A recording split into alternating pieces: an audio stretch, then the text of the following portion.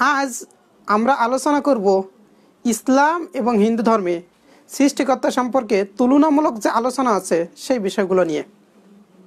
আর আমরা এখানে বেশিরভাগ সময় এ দুই ধর্মগ্রন্থের সাদৃশ্যগুলো নিয়ে তুলনা করার চেষ্টা করব, যাতে আমরা একে অপরের কাছাকাছি আসতে পারি, একে অপরকে খুব ভালোভাবে বুঝতে পারি এবং জানতে পারি। একই সৃষ্টিকর্তাই যেহেতু আমাদের স্রষ্টা, এ দুই ধর্মের অনুসারে বিশ্বাস করে, তাই আজ আমরা এ দুই মহান ধর্মের ধর্মগ্রন্থর সাপেক্ষে আলোচনা করার চেষ্টা করব ইনশাআল্লাহ। তাই কথা না বাড়িয়ে আসুন আমরা আমাদের আলোচনা শুরু করি, যাতে করে সবার কাছে এটা পরিষ্কার হয় এ দুই ধর্মগ্রন্থ কী বলছে। এখানে আমি কি যে কথা বলি সেটা গুরুত্বপূর্ণ নয়, অন্য কেউ কী বলে সেটা গুরুত্বপূর্ণ না, দেখতে হবে গ্রন্থগুলোতে কী লেখা আছে মহান সৃষ্টিকর্তা সম্পর্কে।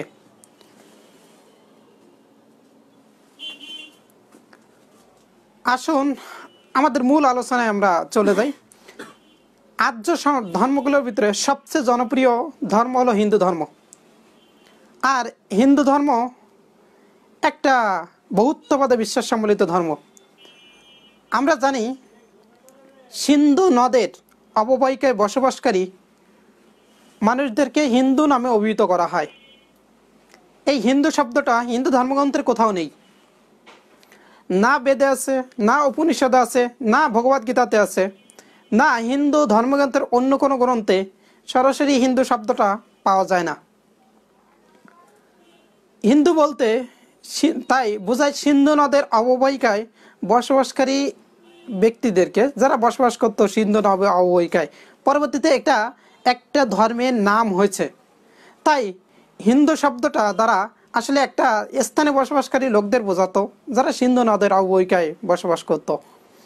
আর এই হিন্দু ধর্মগ্রন্থের প্রধান গ্রন্থগুলো হলো বেদ, উপনিষদ, শ্রীমদ্ ভগবদ্গীতা, এবং আছে বিভিন্ন পুরাণ, আছে মহাভারত, এছাড়া রামায়ণ। এগুলো হলো হিন্দু ধর্মের প্রধান গ্রন্থ বা পঠিত গ্রন্থ, সবচাইতে আলোচিত গ্রন্থসমূহ। এই গ্রন্থগুলো তারা পড়াশোনা করে, স্টাডি করে। এর সিরিয়াল আপনারা দেখবেন, যেমন মহাভারতের সিরিয়াল হয় ইন্ডিয়ার বিভিন্ন টিভি চ্যানেলে। আর আমরা জানি বহুত্ববাদী বিশ্বাস সম্বলিত একটা ধর্ম হিন্দু ধর্ম। আর তারা বহু ঈশ্বরবাদে বিশ্বাস করে। কেউ বিশ্বাস করে 10 জন সৃষ্টিকর্তায়, কেউ বিশ্বাস করে 3 জন, কেউ বিশ্বাস করে 330 বিলিয়ন অর্থাৎ 33 কোটি দেবতায়। তাই কিন্তু যদি আপনি একজন শিক্ষিত হিন্দুকে জিজ্ঞাসা করেন, যিনি হিন্দু ধর্ম সম্পর্কে ভালো জ্ঞান রাখেন, তিনি আপনাকে বলবেন একজন হিন্দুর বিশ্বাস করা উচিত একজন মাত্র স্রষ্টায়, একজন মাত্র সৃষ্টিকর্তায়। একজন হিন্দু, শিক্ষিত হিন্দু, তাই সে বিশ্বাস করে সৃষ্টিকর্তা মাত্র একজনই। তারপরেও এই হিন্দুরা তারা মানব জাতির ভিতরে বা এই পৃথিবীতে অনেক কিছুকে তারা ঈশ্বর ভাবে। আমরা মুসলিমরা বিশ্বাস করি সব কিছু হলো সৃষ্টিকর্তার, আর হিন্দুরা বিশ্বাস করে সব স্রষ্টার, আর সবই স্রষ্টা। এজন্য যেহেতু তারা বিশ্বাস করে সর্বঈশ্বরবাদ, সব কিছুতেই ঈশ্বর, তাই তারা মাছের পূজা করে, গাছের পূজা করে, তারা বিভিন্ন জীবজন্তুর পূজা করে আর উপাসনা করে, কারণ তারা চিন্তা করে এই সব কিছুই হলো স্রষ্টা। অন্যদিকে ইসলাম আমাদের এই ধারণা দেয় যে এই পৃথিবীর সব কিছু স্রষ্টার না, এই পৃথিবীর সব কিছু স্রষ্টা না, এই পৃথিবীর সব কিছু স্রষ্টার। স্রষ্টা শব্দের সাথে একটা র আছে। যদি আমরা এই র কোটার পার্থক্য দূর করতে পারি, তাহলে আমরা মুসলিম এবং হিন্দুরা এক হয়ে যেতে পারবো, একত্রিত হতে পারবো। সেটা আমরা কিভাবে করব? পবিত্র কোরআন আমাদের শিখিয়ে দিচ্ছে। সূরা আল ইমরান অধ্যায় নম্বর 3 আয়াত নম্বর 64-তে বলা হয়েছে, তা আলাইলা কালিমাতিন সাওয়া ইমবাইনানা বাইনাকুম। আসো সেই কথায় যা তোমাদের এবং আমাদের ভিতরে এক। তার প্রথম বিষয় কি? আল্লাহ না আবুদুল্লাহ, আমরা আল্লাহ ছাড়া অন্য কারো উপাসনা করব না। একজন সৃষ্টিকর্তা বাদে, একজন স্রষ্টা বাদে আমরা অন্য কারো উপাসনা করব না, পূজা করব না, অন্য কারো ফলো করব না, অনুসরণ করব না। এরপর কোরআন বলছে যে আমরা আল্লাহর সাথে অন্য কারো শিরক করব না। তাহলে মহান সৃষ্টিকর্তা আল্লাহ সুবহানাহু ওয়া তাআলার সাথে আমরা কোনো কিছুকে শিরক করব না। আমরা নিজেরাই নিজেদেরকে রব হিসেবে মেনে নেব না। এই কন্ডিশনগুলোর কথা বলছে পবিত্র কোরআন। তাহলে যখন আমরা আলোচনা করছি হিন্দু এবং মুসলিমদের ধর্মগ্রন্থ নিয়ে, তখন আমাদের এই কথাগুলো মনে রাখতে হবে যে আমরা একজন সৃষ্টিকর্তা বাদে অন্য কারো ইবাদত করব না, তার সাথে অন্য কিছু শিরক করব না, আমরা নিজেরাই নিজেদেরকে স্রষ্টার আসনে বসাবো না। সূরা আল ইমরান অধ্যায় নম্বর 3 আর আয়াত নম্বর 64-তে এই কথা বলা হয়েছে। তাই আসুন আমরা দেখার চেষ্টা করি হিন্দু ধর্মগ্রন্থগুলো সৃষ্টিকর্তা সম্পর্কে কী ধরনের ধারণা দেওয়া আছে। আমরা যে গ্রন্থ নিয়ে এখন আলোচনা করব এটা হলো ভগবদ গীতা। আপনারা দেখতে পাচ্ছেন শ্রীমদ্ ভগবদ গীতা যথার্থ। এটা হলো ইসকনে একটা অনুবাদ, আর এটা বেশ ভালো লেগেছে আমার। এটা একটা অনুবাদ। এছাড়া ভগবদ গীতা বাংলাদেশ থেকে ছাপা হয়েছে, শ্রীমদ্ ভগবদ গীতা যথার্থ, এটা একটা গীতা। আমরা এই গ্রন্থগুলো থেকে দেখার চেষ্টা করব, যেহেতু এটা সবচাইতে বেশি পরিচিত, সবচাইতে বেশি পড়া হয়, স্টাডি করা হয়, তাই আমরা এই ভগবদ গীতা থেকে দেখার চেষ্টা করব সৃষ্টিকর্তার ধারণাটা আসলে কি দেওয়া হয়েছে এখানে। তাই আসুন শুরুতে আমরা দেখি ভগবদ গীতা অধ্যায় নম্বর 7 আর শ্লোক নম্বর 17-তে বলা হচ্ছে, তুমি একমাত্র ঈশ্বরের উপাসনা করো, তুমি একজন মাত্র সৃষ্টিকর্তার ভক্তি করো। তাহলে সৃষ্টিকর্তাকে অনুসরণ করতে বলা হচ্ছে শ্রদ্ধা ভক্তি করো, তাহলে তুমি একজন জ্ঞানবান, তুমি একজন বুদ্ধিমান। ভগবদ গীতা অধ্যায় নম্বর 7 ভার্স নম্বর শ্লোক নম্বর 17-তে এই কথা বলা হয়েছে যে তুমি একমাত্র সৃষ্টিকর্তার ইবাদত করো, উপাসনা করো, তাকেই ভক্তি করো, তাকেই শ্রদ্ধা করো, তাহলে তুমি একজন জ্ঞানবান, তুমি একজন বুদ্ধিমান। তাহলে বুদ্ধিমানকে যে একজন মাত্র সৃষ্টিকর্তায় বিশ্বাস করে, তারই উপাসনা করে, সেই একমাত্র বুদ্ধিমান। কে বলছে? ভগবদ গীতা অধ্যায় নম্বর 7 শ্লোক নম্বর 17-তে কথা বলা হয়েছে। একই ধরনের ভার্স আমরা দেখতে পাই পবিত্র কোরআনে। আমি পবিত্র কোরআন থেকে উদ্ধৃতি দিচ্ছি, আর পবিত্র কোরআনেও একই ধরনের কথা বলা হয়েছে। পবিত্র কোরআনে বলা হয়েছে সূরা ফাতির অধ্যায় নম্বর 35 আয়াত নম্বর 28 আল্লাহ সুবহানাহু ওয়া তাআলা বলছেন যে জ্ঞানীরা আল্লাহ সুবহানাহু ওয়া তাআলাকে সবচেয়ে বেশি ভয় করে, যারা জ্ঞানবান তারা আল্লাহ সুবহানাহু ওয়া তাআলাকে বেশি ভয় করে। আরও উল্লেখ করা হয়েছে সূরা জুমার 39 নম্বর সূরার 9 নম্বর আয়াতে আল্লাহ সুবহানাহু ওয়া তাআলা আমাদেরকে শিখিয়ে দিচ্ছেন যে যারা জ্ঞান রাখে এবং যারা জ্ঞান রাখে না তারা সমান নয়। অর্থাৎ যারা জ্ঞানবান, যারা বুদ্ধিমান, আর যারা বুদ্ধিমান না, তারা আসলে সমান না। একই ধরনের কথাই আমি কিছুক্ষণ আগেই রেফারেন্স দিয়েছিলাম হিন্দু ধর্মগ্রন্থ থেকে। সেখানেও এই কথা বলা হচ্ছে যে জ্ঞানীরা একজন সৃষ্টিকর্তায় উপাসনা করে, জ্ঞানীরা একজন সৃষ্টিকর্তায় বিশ্বাস করে, তারা একজন সৃষ্টিকর্তার কাছেই মাথা নত করে। ভগবদ গীতার অধ্যায় নম্বর 18 শ্লোক নম্বর 62-তে বলা হয়েছে তুমি একজন সৃষ্টিকর্তার মাত্র উপাসনা করো, আমরা যাকে বলি ইবাদত। অর্থাৎ এখানে বলা হচ্ছে তুমি একজন সৃষ্টিকর্তার ইবাদত করো, একজন সৃষ্টিকর্তাকে স্মরণ করো, তাহলে তুমি প্রশান্তি লাভ করতে পারবে। ভগবদ গীতা অধ্যায় নম্বর 18 শ্লোক নম্বর 62-তে বলা হচ্ছে যে তুমি একমাত্র সৃষ্টিকর্তা, একমাত্র ঈশ্বরের উপাসনা করো, তারই ইবাদত করো, তাহলে তুমি প্রশান্তি লাভ করতে পারবে, তুমি শান্তি লাভ করবে। আসুন আমরা একই কথা কোরআন থেকেও দেখব ইনশাআল্লাহ। আল্লাহ সুবহানাহু ওয়া তাআলা পবিত্র কোরআনে বলেছেন সূরা রদ অধ্যায় নম্বর 13 আয়াত নম্বর 28-এ বলা হয়েছে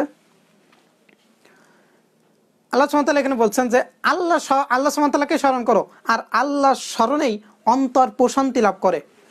অর্থাৎ একজন মানুষ যখন মহান সৃষ্টিকর্তা আল্লাহ সুবহানাহু ওয়া তাআলাকে স্মরণ করে আর তার ইবাদত করে, তখন তার অন্তর একটা প্রশান্তি লাভ করে।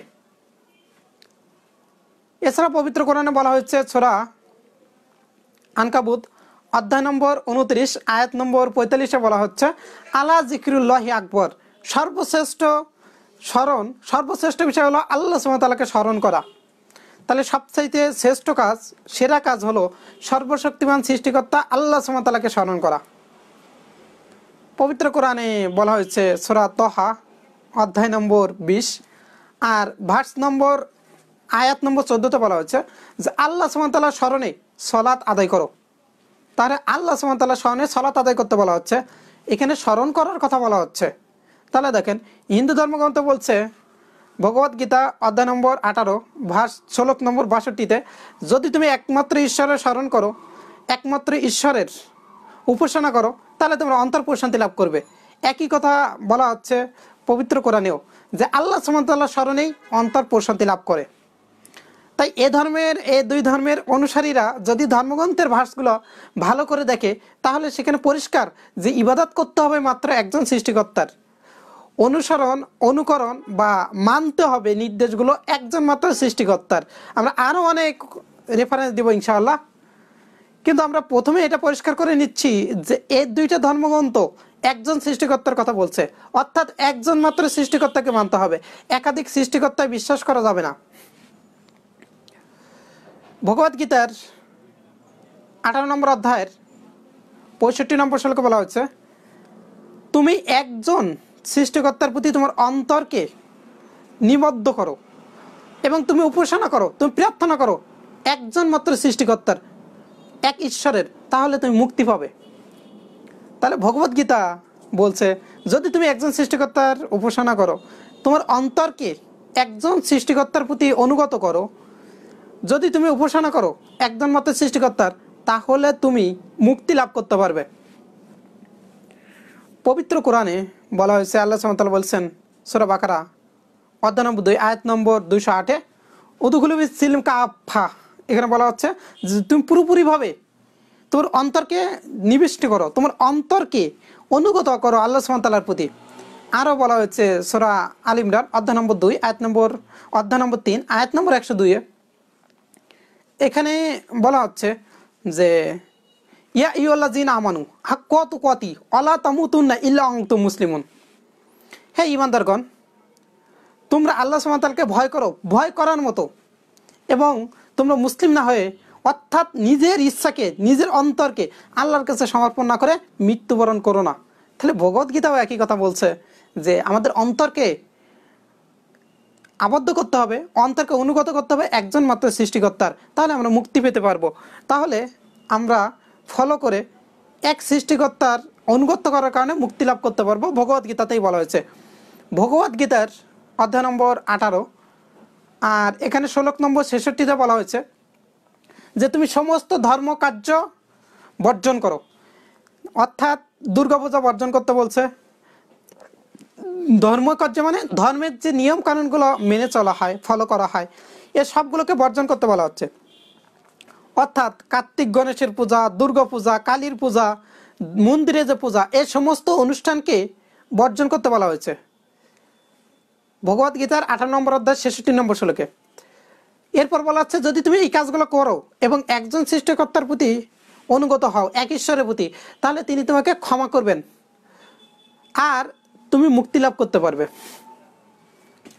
তাহলে দেখেন, ভগবদ্গীতা বলছে যে সব ধর্মকার্য বর্জন করে ধর্মীয় সব অনুষ্ঠান যা হিন্দুরা করে থাকে, যেমন দুর্গা পূজা, কালী পূজা, সরস্বতী পূজা, এছাড়া বিভিন্ন যে পূজা তারা করে থাকে, এ সবগুলোকে বর্জন করে যদি একজন মাত্র সৃষ্টিকর্তায় বিশ্বাসী হওয়া যায়, একমাত্র ঈশ্বরে বিশ্বাসী হওয়া যায়, তাহলে সে মুক্তি লাভ করতে পারবে। ভগবদ্গীতা 18 নম্বর অধ্যায় 66 নম্বর শ্লোকে বলা হয়েছে। একই কথা পবিত্র কোরআনে আল্লাহ সুবহানাহু ওয়া তাআলা বলছেন, একই ধরনের কথা, পুরোপুরি একই না।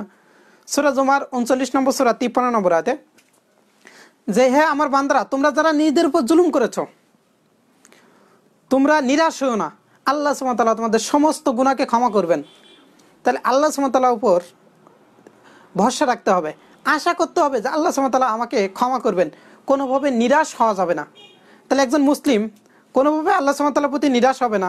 অন্যদিকে একজন হিন্দু, তারও উচিত হবে না আল্লাহর প্রতি নিরাশ হওয়া, এক ঈশ্বরে বিশ্বাস করে তার উপর ঈমান আনতে হবে এবং কোনোভাবেই নিরাশ হওয়া যাবে না।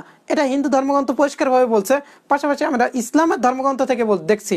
এছাড়া সূরা তাহরিম 66 নম্বর সূরার আয়াত নম্বর 8-এ বলা হয়েছে, আল্লাহ সুবহানাহু ওয়া তাআলা বলছেন যে তুবু ইলাল্লাহি তাওবাতুন নাসিয়া, তোমরা উত্তম তওবা করো, আল্লাহ সুবহানাহু ওয়া তাআলার কাছে ফিরে আসো উত্তমভাবে।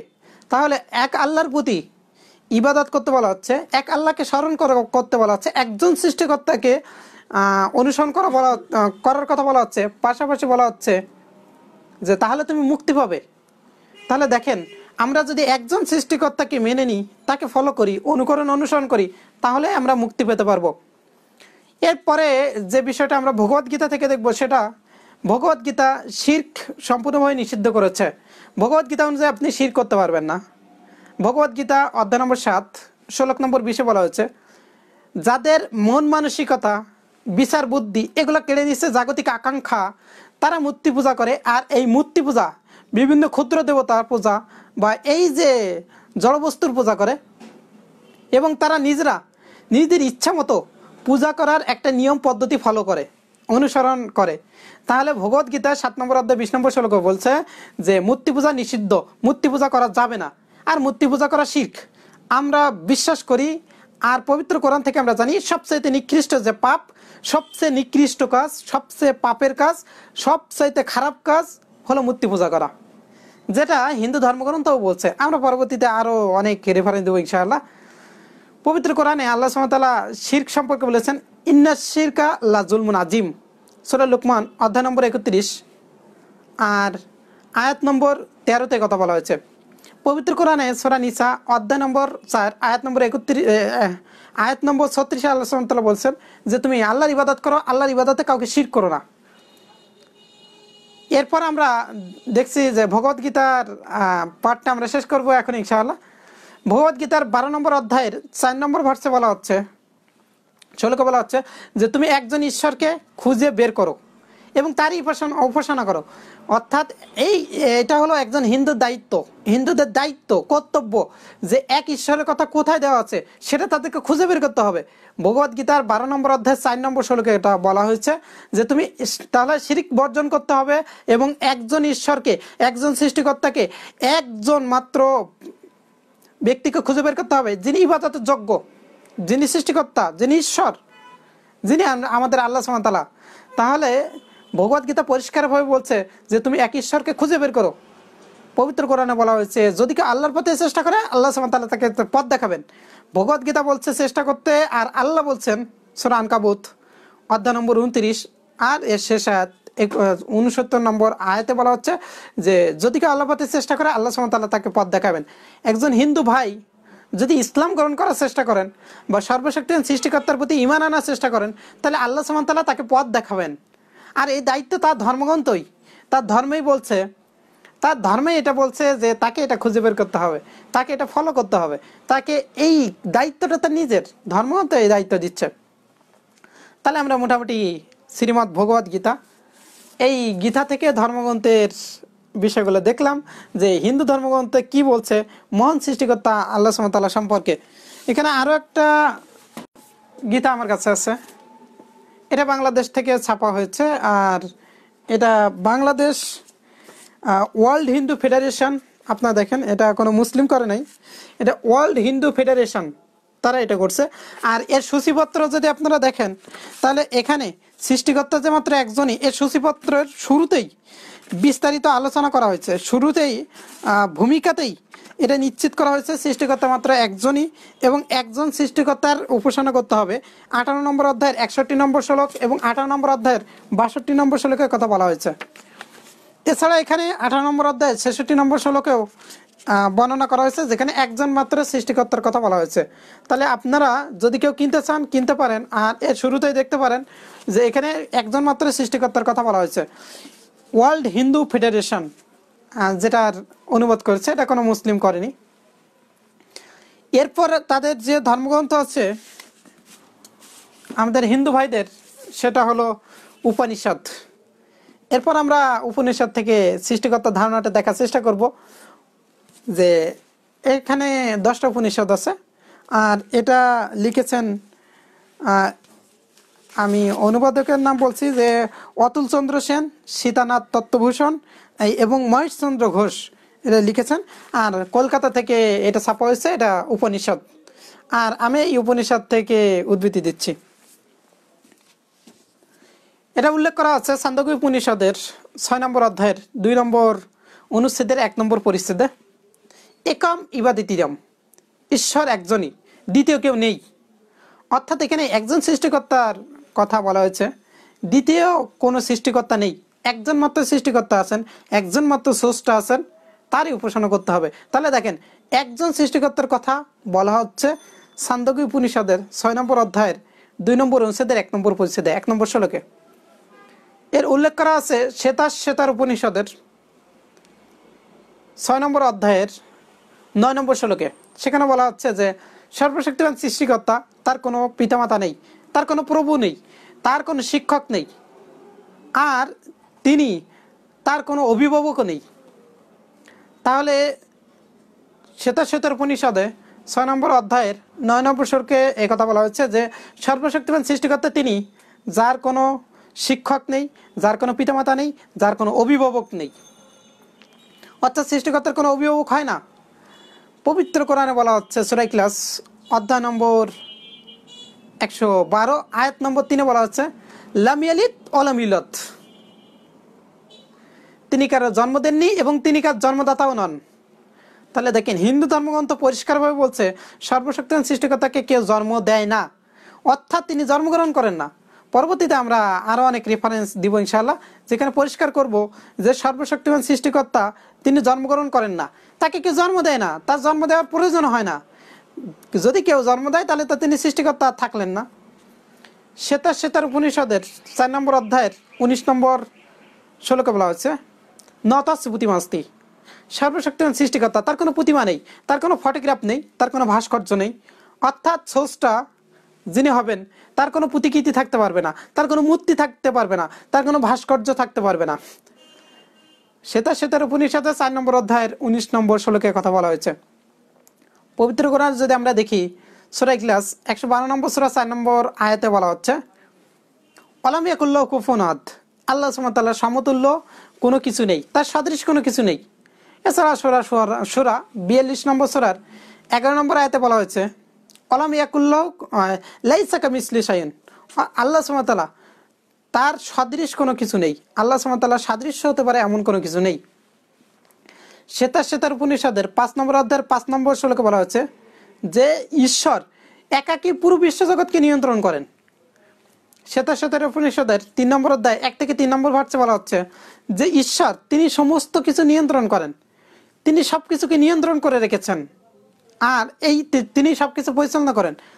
তাহলে এটা পরিষ্কার যে সৃষ্টিকর্তা একজনই এবং তিনি এই সব কাজগুলো করছেন। আরেকটা ভার্স এখানে উদ্ধৃতি দেওয়া যেতে পারে, এটা উল্লেখ আছে মুন্ডক উপনিষদের। আমি উপনিষদ থেকে উদ্ধৃতি দিচ্ছি, আমার হাতে উপনিষদ আছে, আপনারা যাচাই করে দেখতে পারেন। মুন্ডক উপনিষদ 2 নম্বর অধ্যায় 1 নম্বর কাণ্ডে 2 নম্বর শ্লোকে বলা হচ্ছে যে সত্যকে তোমরা খুঁজো, আর সত্য যখন আসবে তখন মিথ্যা আর থাকবে না। পবিত্র কোরআনে বলা হচ্ছে যে সত্যের সাথে মিথ্যাকে মিশ্রিত করো না, সূরা বাকারা অধ্যায় নম্বর 2 আয়াত নম্বর 42, আর জেনে তোমরা সত্যকে গোপন করো না। অর্থাৎ সত্য জিনিসটা আমাদের সবাইকে ফলো করা উচিত। আর সত্য কি? সৃষ্টিকর্তা মাত্র একজন, অন্য কারো পূজা উপাসনা করা যাবে না, এটা হলো সবচেয়ে বড় সত্য বিষয়। তাই আমাদের সবসময় সত্য কথা বলা উচিত। এছাড়া পবিত্র কোরআনের সূরা বনী ইসরাঈল অধ্যায় নম্বর 17 আয়াত নম্বর 81 বলা হচ্ছে সত্য যখন আসে তখন মিথ্যা দ্রবীত হয়, আর মিথ্যা দ্বিতীয়বার আসিবে না। তাহলে আমরা পরিষ্কারভাবে জানতে পারছি সৃষ্টিকর্তা মাত্র একজনই। আমি প্রথমে গীতা থেকে উদ্ধৃতি দিয়েছি, এরপর উদ্ধৃতি দিয়েছি উপনিষদ থেকে। এখন আমরা দেখব হিন্দুদের যে গ্রন্থগুলো আছে তার ভিতরে একটা হলো পবিত্র গ্রন্থ হলো বেদ। আমরা এরপর বেদ থেকে দেখব যে সৃষ্টিকর্তা সম্পর্কে বেদে কী ধরনের কথা বলা আছে। আর এটা আপনারা জানেন যে বেদ হলো 4 প্রকার: ঋগ্বেদ, যজুর্বেদ, সামবেদ এবং অথর্ববেদ। আমরা এই বেদগুলো থেকে সৃষ্টিকর্তার ধারণা নেওয়ার চেষ্টা করব যে এখানে কি ধরনের কথা বলা হচ্ছে সৃষ্টিকর্তা সম্পর্কে। এর উল্লেখ করা আছে ঋগ্বেদের 1 নম্বর গ্রন্থ 164 নম্বর অনুচ্ছেদের 46 নম্বর মন্ত্রে একামসাত বেপ্রবোধবদান্তে, ঈশ্বর একজনই, সৃষ্টিকর্তা মাত্র একজনই, জ্ঞানীগণ একজন স্রষ্টাকে অনেকগুলো আলাদা নামে ডেকে থাকেন। তাহলে একজন সৃষ্টিকর্তার কথা বেদে একবার পরিষ্কারভাবে বলা হয়েছে। একই কথা উল্লেখ করা হয়েছে ঋগ্বেদের 10 নম্বর গ্রন্থের 114 নম্বর ভার্সের সূক্তের 5 নম্বর মন্ত্রে। অথর্ববেদে বলা হয়েছে 13 নম্বর অধ্যায় 4 নম্বর অনুবাকের 2 নম্বর সূক্তের 2 থেকে 8 নম্বর মন্ত্রে। সেখানে বলা হচ্ছে যে ঈশ্বর 2 জন নয়, ঈশ্বর 3 জন নয়, ঈশ্বর 5 জন না, ঈশ্বর 7 জন না, ঈশ্বর 8 জন না, 9 জন না, 10 জন না, ঈশ্বর মাত্র একজনই। আমি উদ্ধৃতি দিচ্ছি একেবারে অথর্ববেদ থেকে, আপনারা দেখবেন সেখানে একবার ভেঙে বলা হচ্ছে ঈশ্বর 2 জন নন, ঈশ্বর 3 জন 5 জন না, ঈশ্বর 10 9 10 জন না, ঈশ্বর মাত্র একজনই। তাহলে হিন্দুদের এই ধারণাই ভুল, যেখানে তারা বিশ্বাস করে একাধিক ঈশ্বরে। ধর্মগ্রন্থ পরিষ্কারভাবে বলছে একজন সৃষ্টিকর্তার ইবাদত করার কথা। আর আমি ধর্মগ্রন্থের একজন ছাত্র হিসেবে একথা নির্দ্বিধায় বলতে পারি যে অকাট্যভাবেই প্রমাণ করতে পারবো যে ধর্মগ্রন্থের সৃষ্টিকর্তা একজনের কথাই বলা হয়েছে এবং একজন সৃষ্টিকর্তার কথা সেখানে তুলে ধরা হয়েছে। যদি আমরা সাদৃশ্যগুলো তুলনা করি এটা স্পষ্ট হয়ে যায় একেবারে। এরপর আমরা আসি, উল্লেখ করা হচ্ছে যজুর্বেদে 40 নম্বর অধ্যায় 8 এবং 9 নম্বর শ্লোকে। সেখানে বলা হচ্ছে যে তারা অন্ধকার প্রবেশ করে যারা উপাসনা করে প্রাকৃতিক বস্তু, চন্দ্র সূর্য, এগুলার যারা উপাসনা করে তারা অন্ধকারে প্রবেশ করে। এখানে বলা হচ্ছে যে তারা আরও অন্ধকারে প্রবেশ করে যারা উপাসনা করে সম্ভূতি, মানুষের তৈরি চেয়ার টেবিল মূর্তি, এই যে মূর্তি পূজা করে এরা অন্ধকারে প্রবেশ করে। এই যে দুর্গার পূজা করে, দরগার পূজা করে, এরা সবাই অন্ধকারের ভিতরে আছে। যারা পূজা করে বিভিন্ন মূর্তি তারা আরও বেশি অন্ধকারে প্রবেশ করে। তাহলে হিন্দু ধর্ম বলছে যে মূর্তি যারা করে, আর সবই মূর্তি পূজা, সেটা কবরের ভিতরে রেখে করা হোক আর উপরে রেখে করা হোক, মন্দিরে রেখে করা হোক বা অন্য কোথাও রেখে করা হোক, সবগুলোই হলো পূজা। আর এই সবগুলো পূজাই বর্জন করতে হবে। নাম যাই হোক না কেন, যখন কারোর সাথে সব বিষয়গুলো মিলে যায় তখন আমরা একই ধরনের বিষয় ধরে নিব, কারণ এরা সবাই শিরক করছে, শিরকে লিপ্ত আছে। আমাদের এই বিষয়গুলো একটু পরে আসবে, আপনারা একটু ধৈর্য ধারণ করেন। আমরা ইসলামের বিষয়গুলো পরিষ্কার করার চেষ্টা করবো ইনশাআল্লাহ, যেখানে আকীদা বিষয়ে কথা হবে। তাই আপনারা একটু ধৈর্য ধারণ করে শুনবেন। আর আলহামদুলিল্লাহ অনেকে হয়তো খুব ধৈর্যের সাথে শুনছেন, আর আপনারা চাইলে শেয়ারও করতে পারেন ইনশাআল্লাহ। আমরা একটু পরেই ইসলাম ধর্মের সৃষ্টিকর্তা নিয়ে আলোচনার পর্বটা শুরু করবো ইনশাআল্লাহ। আসুন আমরা আরও একবার সংক্ষেপে দেখার চেষ্টা করি। সৃষ্টিকর্তা মাত্র একজনই হিন্দু ধর্ম এবং ইসলাম ধর্ম অনুযায়ী। এর উল্লেখ আছে ছান্দোক্য উপনিষদের 6 নম্বর অধ্যায় 2 নম্বর সেকশনে 1 নম্বর পরিচ্ছেদে, একাম ইবাদিতিয়াম, ঈশ্বর মাত্র একজনই, দ্বিতীয় কেউ নেই। সূরা ইখলাস 112 নম্বর সূরা 3 নম্বর আয়াতে বলা হয়েছে কুলু লাম ইয়ালিদ কুলু আল্লাহু আহাদ, বলো আল্লাহ সুবহানাহু ওয়া তাআলা এক অদ্বিতীয়। এছাড়া সূরা বাকরা 2 নম্বর সূরা 163 নম্বর আয়াতে বলা হয়েছে ঈশ্বর তিনি কখনো জন্মগ্রহণ করবেন না। শ্বেতার উপনিষদে 6 নম্বর অধ্যায় 9 নম্বর শ্লোকে বলা হচ্ছে যে ঈশ্বর তার কোনো পিতা মাতা নেই, তার কোনো প্রভু নেই, তার কোনো শিক্ষক নেই, অর্থাৎ তিনি জন্মগ্রহণ করবেন না। ভগবদ গীতা 4 নম্বর অধ্যায় 6 নম্বর শ্লোকে বলা হচ্ছে যে ঈশ্বর জন্ম রহিত অবিনশ্বর, অর্থাৎ ঈশ্বরের কোনো জন্ম হয় না। ভগবদ গীতা 10 নম্বর অধ্যায় 3 নম্বর শ্লোকে একই কথা বলা হচ্ছে যে ঈশ্বর জন্মগ্রহণ করে না, কিন্তু সবাই এটা জানতে পারে না।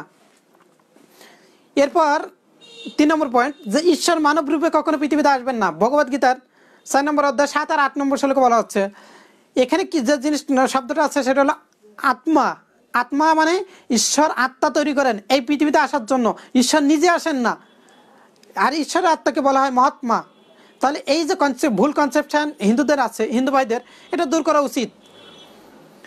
তাহলে ঈশ্বর কখনো জন্মগ্রহণ করেন না। সূরা ইখলাসের 3 নম্বর আয়াতে বলা হয়েছে লাম ইয়ালিদ ওয়া লাম ইউলাদ, তিনি কারো জন্মদিনই জন্মদাতাও নন। এছাড়া আমরা দেখলাম তিনি মানব রূপে কখনো পৃথিবীতে আসবেন না। তাহলে কি করবেন? তিনি প্রতিনিধি পাঠাবেন। সূরা নাহল অধ্যায় নম্বর 16 আয়াত নম্বর 36 বলা হচ্ছে ওয়ালাকাদ বাআসনা ফি কুল্লি উম্মাতির রাসূলান আনি বুদুল্লাহ ওয়াজতানিবুত তাগুত। আল্লাহ সুবহানাহু ওয়া তাআলা ইবাদত করার জন্য এবং তাগুতকে বর্জন করার জন্য যুগে যুগে নবী রাসূলগণ পৃথিবীতে এসেছেন, অনেক নবী এসেছেন। আর নবীদের সংখ্যা বলা হয়েছে কমপক্ষে 1,24,000। তাদের ভীষণ ছিল একটাই, যে আল্লাহর ইবাদতের দিকে মানুষকে আহ্বান করা। এছাড়া ভগবদ গীতা বলছে যে মহান সৃষ্টিকর্তা আল্লাহকে দেখা যাবে না। ভগবদ গীতা 8 নম্বর অধ্যায়ের 11 নম্বর অধ্যায় 8 নম্বর শ্লোকে বলা হচ্ছে। এছাড়া কেন উপনিষদের 1 নম্বর অধ্যায়ের 5 এবং 6 নম্বর মন্ত্রে বলা আছে যে সর্বশক্তিমান সৃষ্টিকর্তাকে কেউ দেখতে পাবে না, অর্থাৎ সৃষ্টিকর্তাকে দেখা যাবে না, কেউ মহান সৃষ্টিকর্তাকে দেখতে পাবে না। এর উল্লেখ করা আছে সূরা আনাম 6 নম্বর সূরা 103 নম্বর আয়াতে যে আল্লাহ সুবহানাহু ওয়া তাআলা আমাদের দৃষ্টিকে পরিবেষ্টন করে আছেন, কিন্তু কেউ আল্লাহ সুবহানাহু ওয়া তাআলাকে দৃষ্টিকে দেখতে পায় না। সূরা আরাফ 7 নম্বর সূরা 143 নম্বর আয়াতে আল্লাহ সুবহানাহু ওয়া তাআলা বলছেন যে লাং তারানি, তুমি কখনোই মহান সৃষ্টিকর্তাকে দেখতে পাবে না। তারপরেও অনেকে ভুল ধারণা রাখে যে মহান সৃষ্টিকর্তাকে দেখা যায়। আসুন আমরা হাদিস থেকেও দেখি।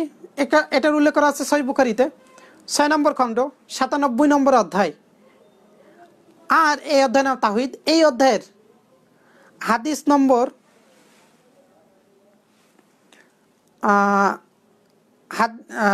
7380।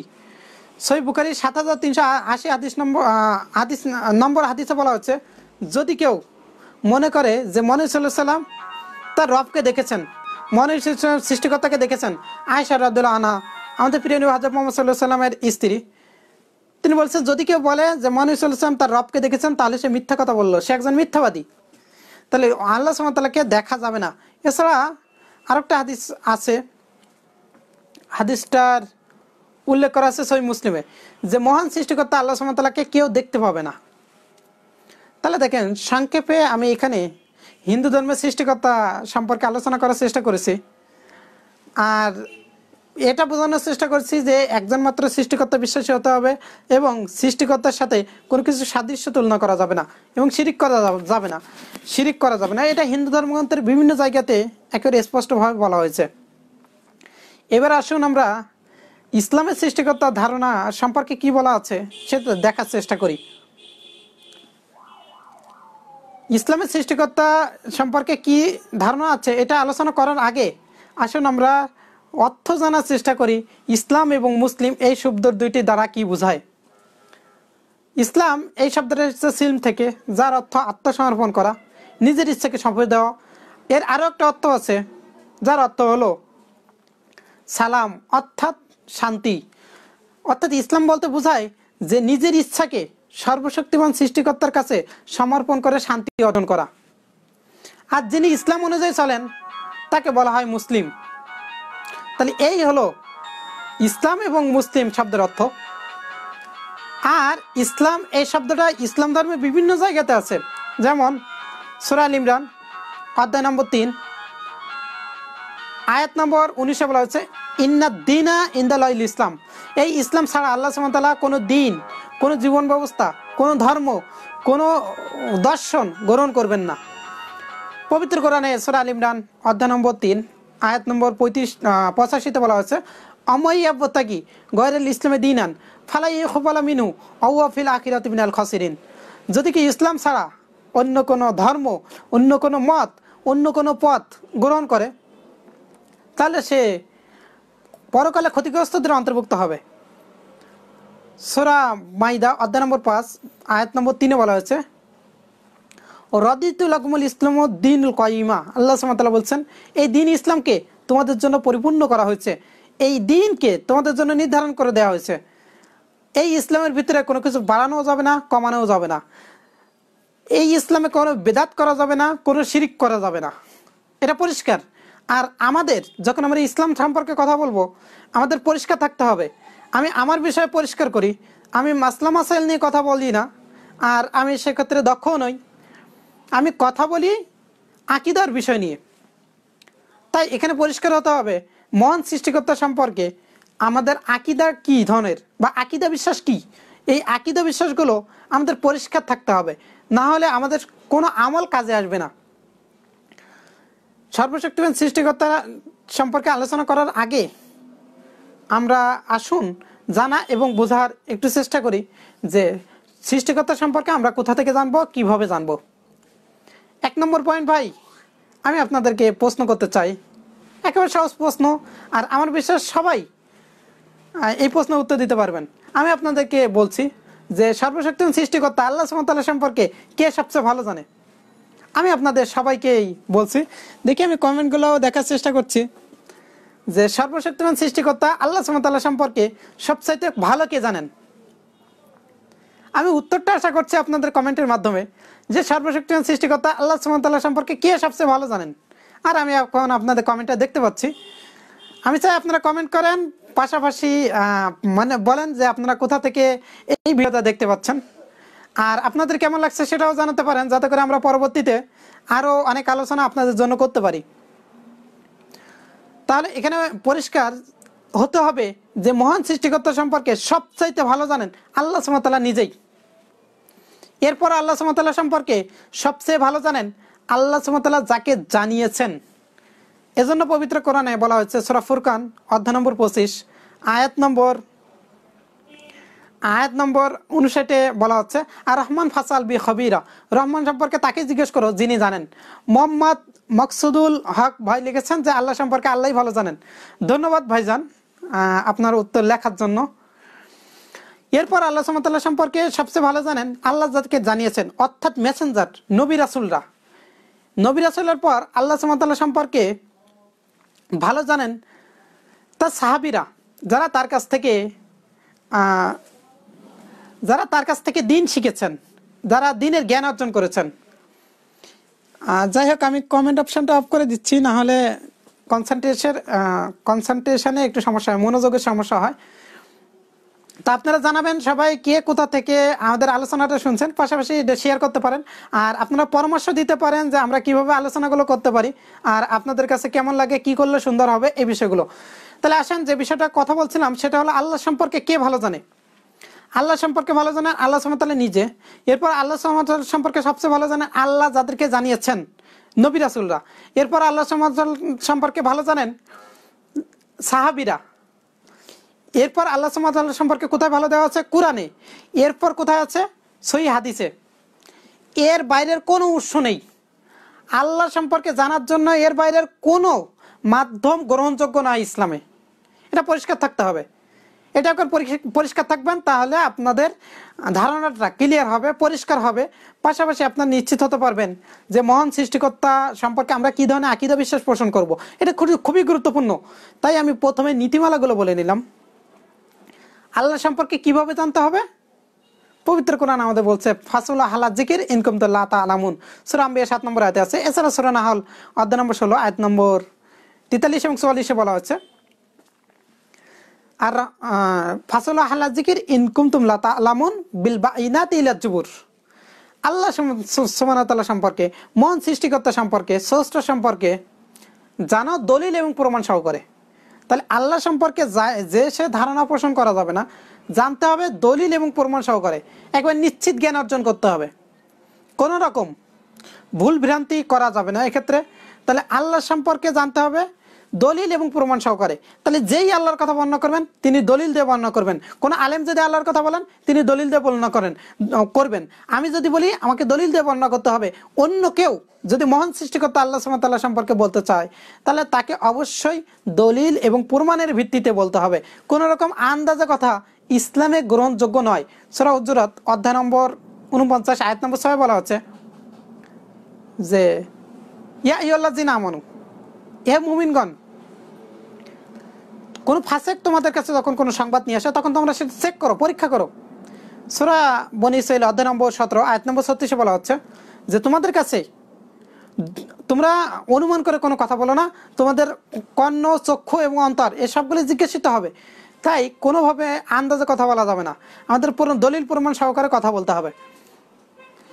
ইসলামে যদি কেউ সৃষ্টিকর্তার ধারণা সম্পর্কে কথা বলতে চায় তাহলে সংক্ষেপে সে যে সূরাটা বলতে পারে সেটা হলো সূরা ইখলাস 112 নম্বর সূরা 1 থেকে 4 নম্বর আয়াতে আল্লাহ সুবহানাহু ওয়া তাআলা বলছেন 1 নম্বর কুল হুয়াল্লাহু আহাদ, বলো আল্লাহ এক ও অদ্বিতীয়, আল্লাহ সমাদ, তিনি কারো মুখাপেক্ষী নন, লাম ইয়ালিদ ওয়ালাম ইউলাদ, তিনি কারো জন্ম দেননি এবং তিনি কারো জন্মদাতাও নন, ওয়ালাম ইয়াকুল লাহু কুফুয়ান আহাদ, এবং তার সমতুল্য কিছুই নেই। এই হলো 4 লাইনের সংজ্ঞা সর্বশক্তিমান সৃষ্টিকর্তার। যদি কোনো ব্যক্তি বলতে চায় যে ইনি হলো আমাদের স্রষ্টা, আমরা এই 4 লাইনের সংজ্ঞার সাথে মিলাবো, যদি এই 4 লাইনের সংজ্ঞার সাথে মিলে যায় আমাদের কোনো আপত্তি থাকবে না সেই ব্যক্তিকে সর্বশক্তিমান সৃষ্টিকর্তা হিসেবে মেনে নিতে। খুবই সহজ, খুবই সহজ, খুবই সোজা। মাত্র 4 লাইনের ডেফিনেশন সর্বশক্তিমান সৃষ্টিকর্তা আল্লাহ সুবহানাহু ওয়া তাআলার। যে কোনো ব্যক্তির সাথে তুলনা করা যায়, সে রাম, কৃষ্ণ, যেই হোক, যদি এই 4 লাইনের সাথে মিলে যায় তাহলে আমরা তাকে সর্বশক্তিমান সৃষ্টিকর্তা হিসেবে মেনে নেব। যদি না মেলে আমরা তাকে সর্বশক্তিমান সৃষ্টিকর্তা হিসেবে মানতে পারি না। এরপর আমি যে বিষয়টা বলবো সেটা হলো ইসলামে আল্লাহ সম্পর্কে যদি বিস্তারিত জানতে চাই তাহলে এটাকে বলা হয় তাওহীদ। তাওহীদ মানে একত্ববাদ, এক আল্লাহকে জানা। তাওহীদে আবার অনেকগুলো ভাগ আছে, অর্থাৎ আল্লাহকে বোঝার জন্য বিভিন্ন ভাগে ভাগ করা হয়েছে। মূলত এক আল্লাহ সুবহানাহু ওয়া তাআলা সম্পর্কে বর্ণনা করা হচ্ছে। এর প্রথম সেটা হলো তাওহীদ আর রুবুবিয়্যাহ, রব হিসেবে আল্লাহ সুবহানাহু ওয়া তাআলাকে চেনা, আল্লাহ সুবহানাহু ওয়া তাআলা সম্পর্কে জানা। এখন প্রশ্ন আসতে পারে যে কেন আমরা রব হিসেবে জানবো? কারণ এটা তাগিদ দেওয়া হয়েছে পবিত্র কোরআনে, সূরা আলাক। কোরআনের প্রথম যে আয়াতটা নাজিল হয়, প্রথম যে সূরাটা নাজিল হয়, তার প্রথমে বলা হচ্ছে ইকরা বিসমি রাব্বিকাল্লাযী খলাক, খলাকাল ইনসানা মিন আলাক। পড়ো তোমার রবের নামে, অর্থাৎ রব সম্পর্কে জানো, জ্ঞান অর্জন করো, পড়াশোনা করো। তাহলে প্রথম জানতে হবে রব সম্পর্কে। প্রথম ইংরেজি সম্পর্কে জানতে হবে না, প্রথমে আপনাকে বিজ্ঞান সম্পর্কে জানতে হবে না, প্রথমে আপনাকে কোনো ভাষা সম্পর্কে জানতে হবে না।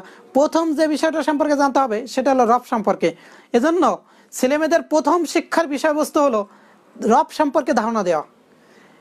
আপনি ইংরেজি, অঙ্ক, বিজ্ঞান এগুলো প্রথম বিষয়বস্তু না। প্রথম বিষয়বস্তু কি? রব সম্পর্কে জানানো, রব সম্পর্কে ধারণা দেওয়া।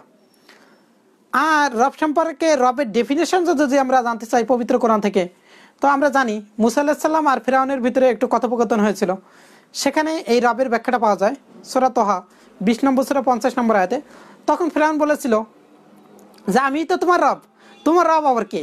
আমি তোমার রব। তখন মুসা আলাইহিস সালাম বলছিলেন, না, আমার রব তিনি, যিনি আমাকে যিনি সৃষ্টি করে পরিপূর্ণতা পৌঁছানো পর্যন্ত যা যা লাগবে সব কিছুর ব্যবস্থা করেন, তিনিই হলেন রব, রব্বুল আলামিন।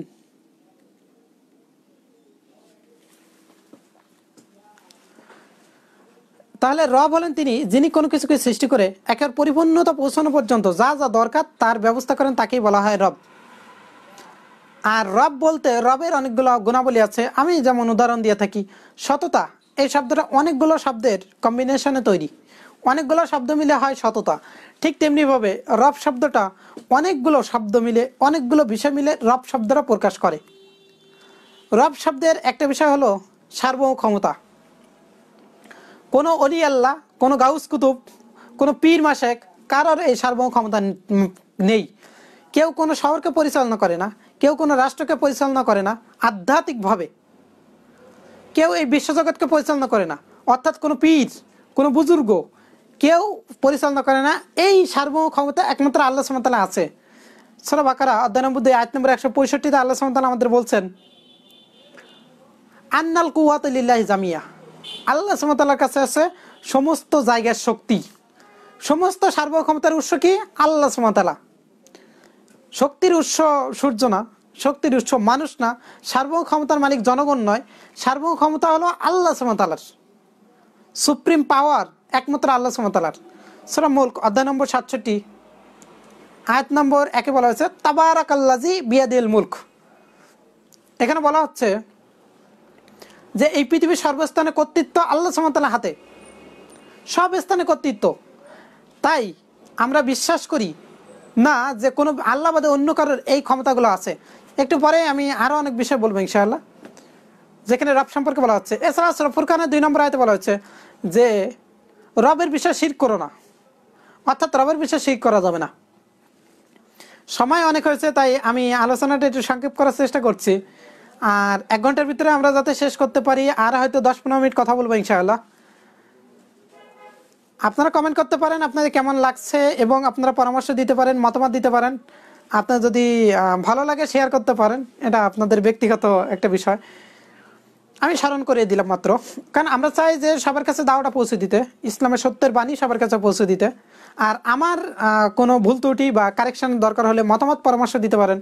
আপনার দিনী ভাই সবাইকে ভালোবাসি আলহামদুলিল্লাহ আল্লাহর উদ্দেশ্যে। আমি সংক্ষেপে শেষ করছি, সংক্ষেপে বলার চেষ্টা করছি, কারণ বিষয়টা একটু এলাবোরেট, তারপরেও আমি সংক্ষেপে বলছি। আল্লাহ সুবহানাহু ওয়া তাআলা রিজিক দাতা। কোনো গাউস কুতুব, কোনো পীর, কোনো মাশায়েখ সে রিজিক দাতা না। পবিত্র কোরআনে সূরা হুদের 5 এবং 6 নম্বর আয়াতে বলা হচ্ছে। এছাড়া অনেকগুলো আয়াতে বলা হচ্ছে যে রিজিক দাতা হলেন আল্লাহ সুবহানাহু ওয়া তাআলা। কোনো জায়গায় গেলে রিজিক বলবে, এটা আসলে সঠিক নয়। আল্লাহ সুবহানাহু ওয়া তাআলা হলেন সন্তান দাতা। তিনি যার ইচ্ছা পুত্র সন্তান দেন, যার ইচ্ছা কন্যা সন্তান দেন, যার ইচ্ছা উভয়ই দেন, এবং যার ইচ্ছা তিনি বন্ধ রাখেন। 42 নম্বর সূরার আয়াত নম্বর 48 এবং 49 বলা হয়েছে। আল্লাহ সুবহানাহু ওয়া তাআলা হলেন বিপদ দূরকারী। অন্য কেউ নেই বিপদ দূর করতে পারে। কোনো মাজার আলা বিপদ দূর করতে পারে না, কোনো পীর বিপদ দূর করতে পারে না, কোনো গাউস বিপদ দূর করতে পারে না, কোনো কুতুব মুশকিল আহসান করতে পারে না। এটা একমাত্র আল্লাহ সুবহানাহু ওয়া তাআলাই করতে পারেন। সূরা আনাম অধ্যায় নম্বর 6 আয়াত নম্বর 17-তে বলা হয়েছে যে আল্লাহ সুবহানাহু ওয়া তাআলা একজন মাত্র বিপদ মোচনকারী। এই বিষয়গুলো পরিষ্কার হতে হবে। এজন্য আমি বলেছিলাম যে আমি মাসলা মাসাইল নিয়ে কথা বলি না, আমি কথা বলি আকীদার বিষয়গুলো নিয়ে। আমি কথা বলি যে আমাদের সংশোধন হতে হবে, আমাদের পরিশুদ্ধ হতে হবে এই বিষয়গুলো নিয়ে। কারণ আমি আসলে আলেম নই, আর আমি কখনো মাদ্রাসায় পড়িনি, তাই আমি চেষ্টা করি আকীদার বিষয়গুলোতে আলোচনা করার জন্য। প্রয়োজনে আমি বিতর্ক করতে রাজি আছি, তবে সেটা আকীদার বিষয়, আমল বা ফিকি মাসালার বিষয় নয়। আমি সেগুলোতে দক্ষ নই, আমি আকীদার বিষয়গুলো নিয়ে কথা বলছি। তাহলে দেখেন, আল্লাহ সুবহানাহু ওয়া তাআলা ছাড়া কেউ সন্তান দিতে পারে না, আল্লাহ সুবহানাহু ওয়া তাআলা ছাড়া কেউ চূড়ান্তভাবে রিজিক দিতে পারে না, আল্লাহ ছাড়া সার্বভৌম ক্ষমতার মালিক অন্য কেউ নেই। এই বিষয়গুলো আমাদের কাছে পরিষ্কার হতে হবে। আল্লাহ ছাড়া অন্য কেউ জীবন বা মৃত্যুর মালিক না, চাইলে কেউ জীবন আর মৃত্যু দিতে পারে না। এটা একমাত্র আল্লাহ সুবহানাহু ওয়া তাআলা দিতে পারেন। সূরা মুলক অধ্যায় নম্বর 67 আয়াত নম্বর 2 বলা হচ্ছে, আল্লাহ যে খালাকাল মাউতা ওয়াল হায়াতা লিয়াবলুয়াকুম আইয়ুকুম আহসানু আমালা। আল্লাহ সুবহানাহু ওয়া তাআলা তিনি জীবন এবং মৃত্যু সৃষ্টি করেছেন পরীক্ষা করার জন্য কর্মে কে উত্তম। সূরা নিসা অধ্যায় নম্বর 4 ভার্স আয়াত নম্বর 78 এবং 79-তে বলা হয়েছে যে যে যেখানে থাকুক না কেন, যদি সে কাছের কফিনেও থাকে তবুও সে মৃত্যুবরণ করবে। আল্লাহ সুবহানাহু ওয়া তাআলা তার মৃত্যুবরণ করাবেন। তাহলে কোনো পীর, কোনো মাশায়েখ, অন্য কেউ কোনোভাবেই সে এগুলার মালিক না। কোনো পীর কাউকে মৃত্যু দিতে পারে না, কোনো রাষ্ট্রীয় কোনো ব্যক্তিও কাউকে মৃত্যু দিতে পারে না। আল্লাহর হুকুম ছাড়া মৃত্যু হয়ই না। সূরা আল ইমরানের 145 নম্বর আয়াতে বলা হয়েছে। তাহলে দেখেন, এই আকীদা বিশ্বাসগুলো আমাদের পরিষ্কার হতে হবে যে আল্লাহ বাদে অন্য কারো কাছে চাওয়া যাবে না যেভাবে আল্লাহর কাছে চাওয়া হয়। আল্লাহ বাদে অন্য কেউ রিজিক দিতে পারে না যেভাবে আল্লাহ দিতে পারেন। আল্লাহ বাদে অন্য কেউ সন্তান দিতে পারে না যেভাবে আল্লাহ সুবহানাহু ওয়া তাআলা দিতে পারেন। এগুলো আকীদার বিষয়বস্তু, এগুলো ইসলামিক কনসেপ্ট সৃষ্টিকর্তা সম্পর্কে। আল্লাহ বাদে অন্য কেউ বিপদ মোচন করতে পারে না। আরও অনেক গুরুত্বপূর্ণ বিষয় আছে, যেমনটি সূরা আরাফের 188 নম্বর আয়াতে বলা হয়েছে, মহানবী সাল্লাল্লাহু আলাইহি ওয়াসাল্লাম বলছেন যে আমি জানি না, আমি গায়েবের মালিক নই, আমি গায়েব জানি না, আমি আমার কল্যাণ এবং অকল্যাণ সম্পর্কে কিছুই বলতে পারি না। গায়েবের চূড়ান্ত মালিক কে? আল্লাহ সুবহানাহু ওয়া তাআলা। কোনো পীর যদি গায়েবের দাবি করে তাহলে সে মিথ্যা কথা বলল। এখন প্রশ্ন হতে পারে যে পীরকে মানা যাবে কিনা। যদি কেউ কোনো পীর কোরআন এবং সুন্নাহকে ফলো করে সেই পীরকে মানা যাবে, কোনো সমস্যা নেই। যদি কোনো পীর কোরআন এবং সুন্নাহকে পুরোপুরি ফলো করে তাহলে সেই পীরকে মানতে পারবেন। কিন্তু পৃথিবীর বুকে এমন কোনো পীর পাওয়া যাচ্ছে না যে তরিকা তৈরি করে না, যে ইসলামের ভিতরে ভিন্ন পথ মত তৈরি করে না। তাই আমরা বলি যে এগুলা বর্জন করাই উচিত। এরপর যে বিষয়গুলো বলবো সেটা হলো, এগুলো গেল রব সম্পর্কে সংক্ষিপ্ত আইডিয়া, সংক্ষিপ্ত ধারণা। আসলে এবার আমরা ধারণা করি আল্লাহ, এরপর আমরা আসমাউল হুসনা সম্পর্কে জানার চেষ্টা করব। পবিত্র কোরআনে বলা হচ্ছে যে আল্লাহর নামে ডাকো বা রহমান নামে ডাকো, সমস্ত নাম আল্লাহ সুবহানাহু ওয়া তাআলার। আর এরকম 99টা নামে ডাকার কথা হাদিসে বলা হয়েছে। আল্লাহর নামকে যারা বিকৃতি করে তাদেরকে বর্জন করতে বলা হয়েছে সূরা আরাফ 7 নম্বর সূরা 180 নম্বর আয়াতে। আল্লাহর নামকে যারা পরিবর্তন করে, আল্লাহর পথকে তারা বিকৃত করে ফেলেছে। যেমন আল্লাহ সুবহানাহু ওয়া তাআলা একটা নাম হলো কুদ্দুস, কিন্তু তারা মহাপবিত্র। কুদ্দুস শব্দের অর্থ কি? মহাপবিত্র। কোনো ওরস শরীফ কখনো মহাপবিত্র হতে পারে না, মহানিকৃষ্ট। সেটা মহানিকৃষ্ট জায়গা হলো ওরসের জায়গা, যেখানে ওরস করা হয়, কারণ সেখানে আল্লাহ সুবহানাহু ওয়া তাআলার সাথে শিরিক করা হয়। এইভাবে যারা আল্লাহর নামকে পরিবর্তন করেছে তাদেরকে বর্জন করতে হবে। আর নাম যে ভাষাতে হোক না কেন সেটা নাউনই থাকতে হবে। নামকে অন্য ভাষায় বা অন্যভাবে প্রকাশ করা নিষিদ্ধ বা করা ঠিক না। আল্লাহ নাম আল্লাহই রাখতে হবে, রহিম রহিমই রাখতে হবে, রহমান রহমানই রাখতে হবে। কোনোভাবে দয়ালু পরম দয়ালু এই কথাগুলো ব্যবহার করা সঠিক নয়, কারণ এখানে নাউন যে ভাষাতে নিয়ে যাওয়া হোক না কেন নাউনই থাকে। এরপর আসুন আমরা তাওহীদ আল ইবাদা নিয়ে একটু আলোচনা করার চেষ্টা করব। আর 10 মিনিটের মতো আলোচনা করবো ইনশাল্লাহ। সময়টা দেখে নিলাম, আমাদের আলোচনা অলমোস্ট 50 মিনিট হয়ে গেছে। আপনাদের অনেক ধন্যবাদ ধৈর্য ধারণ করে শোনার জন্য। আর মাত্র 10 মিনিটের ভিতরে আমরা আমাদের আলোচনা শেষ করবো ইনশাআল্লাহ। আমরা এ পর্যায়ে যে আলোচনাটা করব সেটা হলো তাওহীদ আল ইবাদা নিয়ে।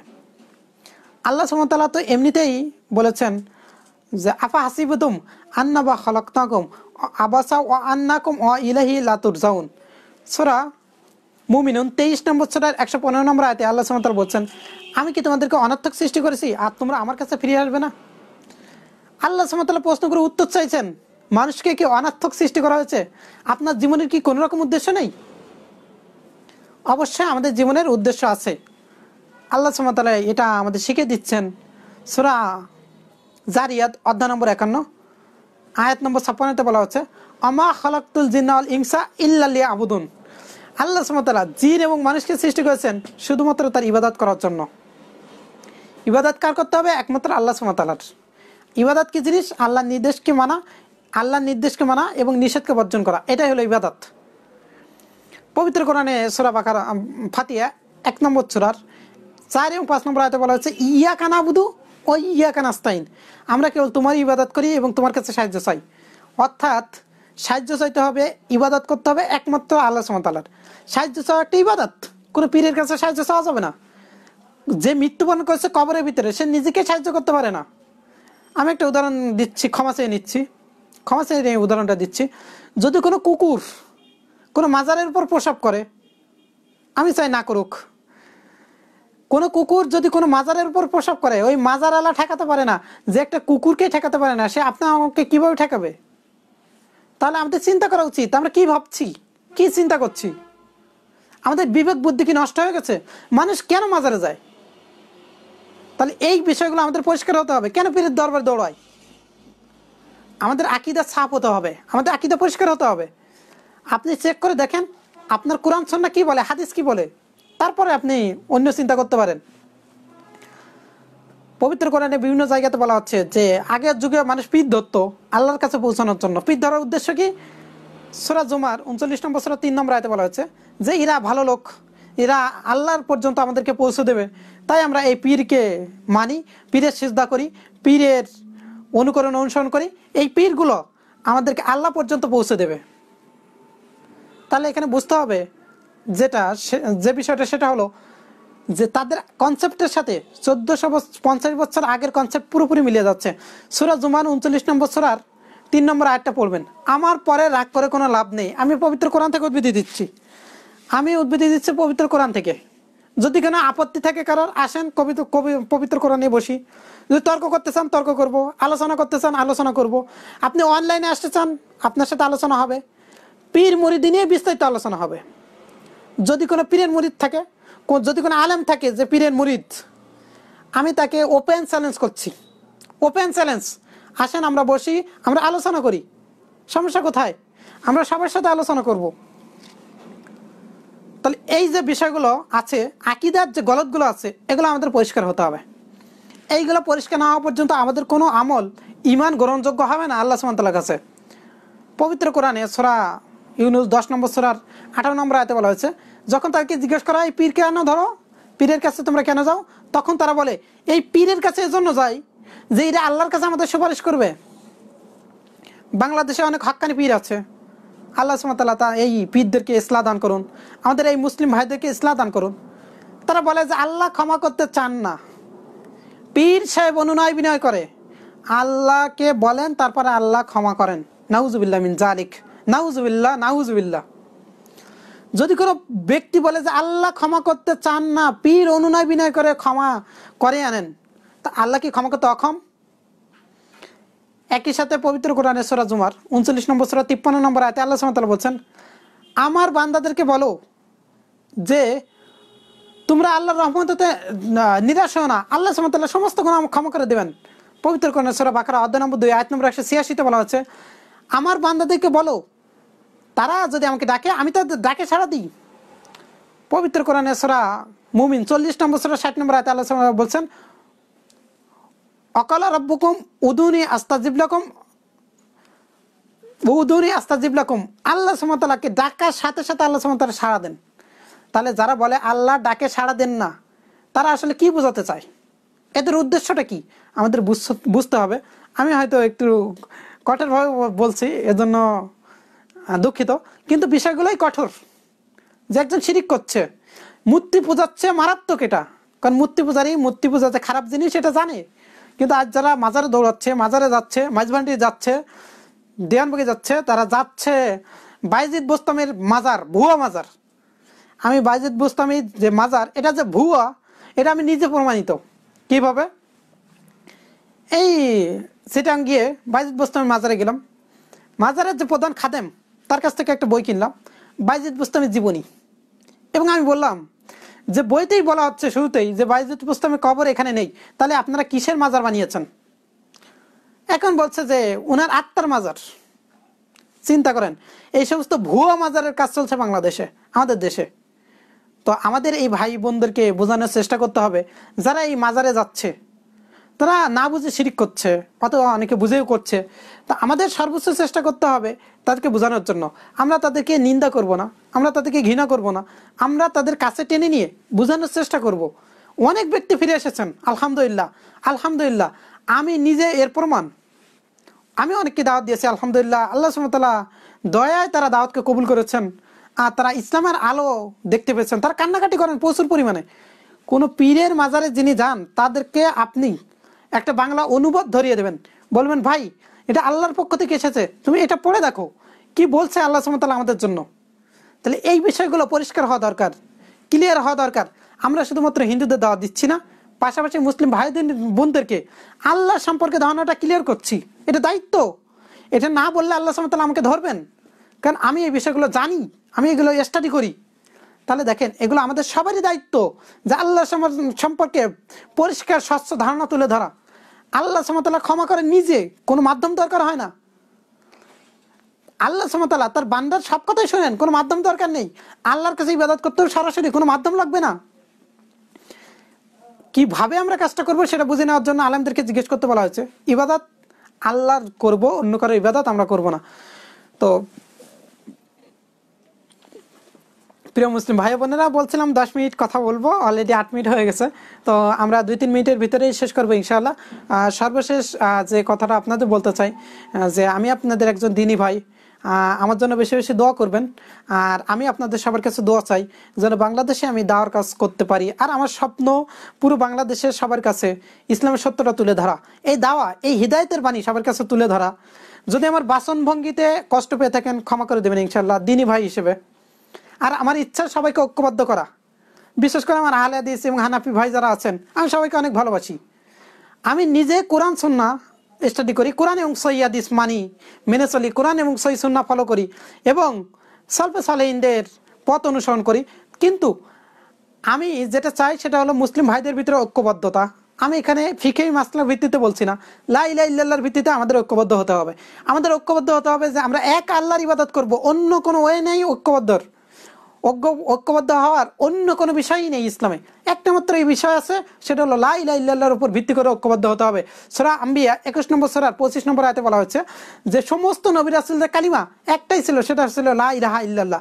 তাই আমাদেরকে লা ইলাহা ইল্লাল্লাহকে জেনে বুঝে ফলো করে মানতে হবে, আল্লাহর পথে আমাদেরকে চলে আসতে হবে। প্রিয় মুসলিম ভাই বোনেরা, আপনারা অনেক ধৈর্য ধারণ করে অনেকেই ছিলেন লাইনে এবং আলোচনাটা শুনছেন। আমার কোনো ভুল ত্রুটি হয়ে থাকলে ক্ষমা করবেন ইনশাআল্লাহ। আমার বাচনভঙ্গি যদি কাউকে আহত করে থাকে আমি ক্ষমা চেয়ে নিচ্ছি। আমি আপনাদের একজন দিনী ভাই, আমি আপনাদের সত্যিকার অর্থে খুব ভালোবাসি মুসলিম ভাই বোনদের। আমি আমার সাধ্যমতো চেষ্টা করি যেভাবে উপকার করা যায় মুসলিম ভাই বোনদেরকে। আর আমার এটা স্বপ্ন যে আমি দাওয়ার কাজ করতে চাই, আমার জন্যও দোয়া করবেন। আমি কখনো মাদ্রাসায় পড়িনি, সম্পূর্ণ জেনারেল একজন স্টুডেন্ট, নিজের আগ্রহ থেকে এই কাজগুলো করা। তো আমার জন্য দোয়া করবেন বেশি বেশি। আর সেই সাথে আমরা দোয়া করি পৃথিবীর বিভিন্ন দেশে যে মাজলুম ভাই বোনেরা আছেন, বিভিন্ন জায়গাতে যারা নির্যাতিত, আল্লাহ সুবহানাহু ওয়া তাআলা তাদের উপর শান্তি বর্ষণ করুক। সব মুসলিমদের আল্লাহ হিদায়াতের উপর আশা তৌফিক দান করুক। আমাদের ভাই বোন যারা শুনছেন তাদেরকে আল্লাহ ইসলাহি দান করুন। আল্লাহ সুবহানাহু ওয়া তাআলা আমাদের সংশোধন করুন। আল্লাহ সুবহানাহু ওয়া তাআলা আমাদেরকে শিরিক বর্জন করুন। আল্লাহ সুবহানাহু ওয়া তাআলা আমাদেরকে আল্লাহ সম্পর্কে জানা তৌফিক দান করুন। আর সবাইকে বলবো আল্লাহ সম্পর্কে জানার জন্য, আল্লাহ সম্পর্কে সঠিকভাবে বোঝার জন্য আপনারা সর্বপ্রথম 2 রাকাত সালাত আদায় করে আল্লাহর কাছে সাহায্য চাবেন। এরপর আপনারা এই পবিত্র কোরআন বিশুদ্ধভাবে জানার চেষ্টা করবেন। এই পবিত্র কোরআন আমাদের নবী সাল্লাল্লাহু আলাইহি ওয়াসাল্লাম বলেছেন যে আমি তোমাদের কাছে 2টা জিনিস রেখে যাচ্ছি, তোমরা যদি আটকে ধরো তাহলে তোমরা পথভ্রষ্ট হবে না। সেই 2টা জিনিস কি কি? কোরআন এবং নবী সাল্লাল্লাহু আলাইহি ওয়াসাল্লামের হাদিস। তাই আসুন আমরা এই জিনিসগুলো সঠিকভাবে জানাই এবং বোঝার চেষ্টা করি। আজকের মতো এখানেই আশাবাদ ব্যক্ত করছি। সবাই অনেক বেশি ভালো থাকবেন, সুন্দর থাকবেন, আর আমার জন্য বেশি বেশি দোয়া করবেন। আল্লাহ সুবহানাহু ওয়া তাআলা সবাইকে ক্ষমা করুন, সবাইকে শান্তির পথে আসার তৌফিক দান করুন, কোরআন এবং সুন্নাহ জেনে বুঝে মানার তৌফিক দান করুন। আখিরি দাওয়ানা আনিল হামদুলিল্লাহি রাব্বিল আলামিন। আসসালামু আলাইকুম ওয়া রাহমাতুল্লাহি ওয়া বারাকাতুহু।